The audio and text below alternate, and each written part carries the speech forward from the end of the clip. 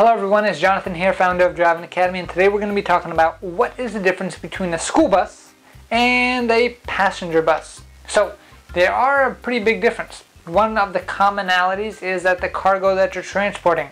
The cargo is somebody who speaks, breathes, talks, and has a heart. And those are people cargo, the most valuable cargo that you're ever going to transport, no matter what you're driving in the whole world, simply because everyone is people and we're all family here, right? So that being said, today we're going to be talking about the difference between the school bus and a passenger bus. So the first thing that you do have to understand that there are two different things. You do have to decide which way you want to go. So if you want to go for the school bus, that means that you can transport kids to and from school or any kind of school activities. Those buses are usually yellow. Most of those people understand what's going on there, right? When it comes to a passenger bus, that means that you could drive anybody else in the world, but you cannot drive kids going to and from school or to different school activities. They're two different things.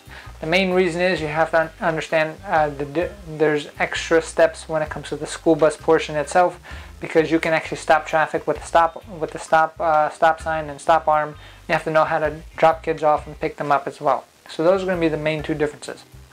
So if you're looking just to transport people, or if you're looking to drive a bus and want to make as much money as possible, then I definitely recommend going for the passenger by itself. Because when it comes to the school bus, yes, you are going to be dealing with kids and they can be cute, but on the opposite side of that coin, they can also be pretty angry, especially when they're teenagers, right? And also the thing you have to understand is most of the time school bus drivers get paid anywhere from 4 to 6 hours per day. Because if you think about it, you're going to get paid 2 to 3 hours to pick up the kids and drop them off at school, and then 2 to 3 hours to drop them off back at home.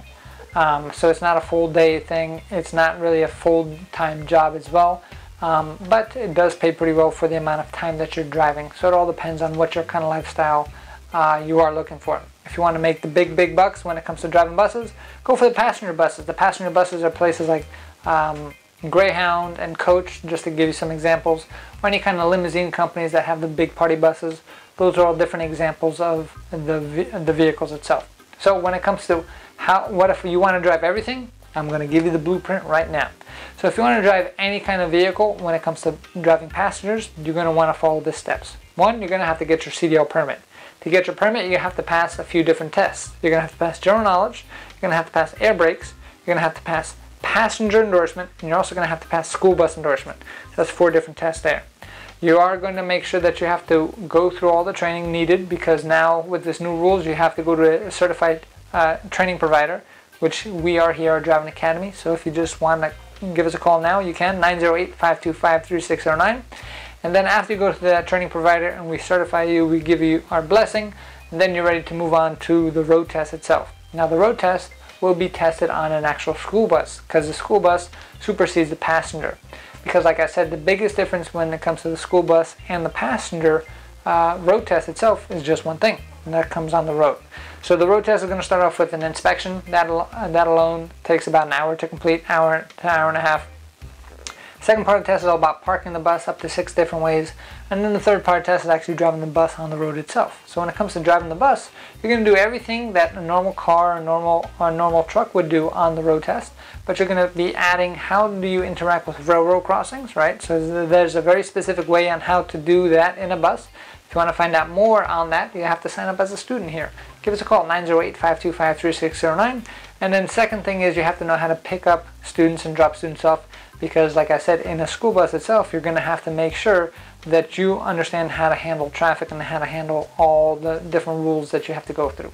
So if busing is something that you are interested, we're here to help you out. We're open up 7 days a week, which means we can work around any kind of train schedule that you do need.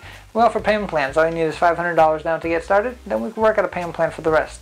So give us a call at 908-525-3609, or check out our virtual school tour at CDLDrivingAcademy.com. Again, that's CDLDrivingAcademy.com. Thanks, and have a great day.